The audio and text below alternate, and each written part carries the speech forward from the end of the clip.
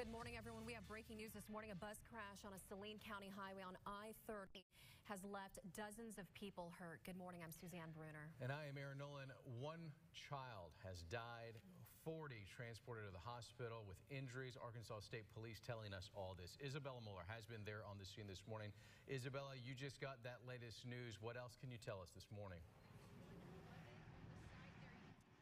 Good morning, guys. I'm going to step out of the way as I start to talk so that you guys can see what's actively going on. But we did just get all the information that we're going to get for the time being. We know that one child has died in this accident, and then 40 other people, most of them being kids, are injured, and they have been taken to area hospitals in Little Rock and then also in Benton. We know this happened right at 2:40 this morning, and it's been an active scene ever since then. We're at exit 111 on Interstate 30 heading eastbound. We know that this exit has since been closed and no one can get down this.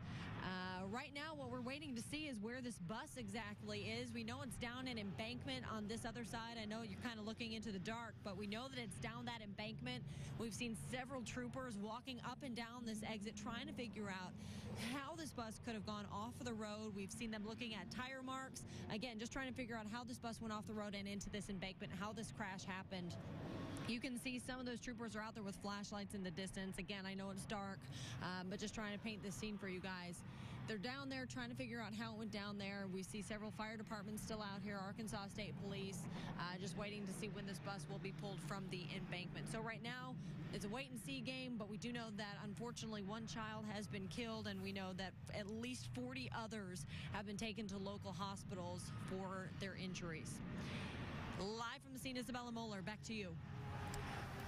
All right, Isabella, thanks. And we do have a look at what the scene looked like. Aaron, I think you wanted to show viewers. Yeah, well, you know, this is something that we continue to get, and you've talked on the phone with coaches. You actually had a chance to talk to a coach out of Memphis, Tennessee, telling you exactly where this bus was coming from and to. Yes, you know, when something like this happens, we have a lot of messages coming in on Facebook. A grandmother reached out, as well as a coach who had reached out to us. I spoke with him on the phone. He told me he was actually on his way to Memphis, Tennessee. Several football teams were on this bus. A little league football team. They were down in Dallas playing in a tournament. Some of the kids on this bus, all of them ranging in ages of 9 to 12 years old.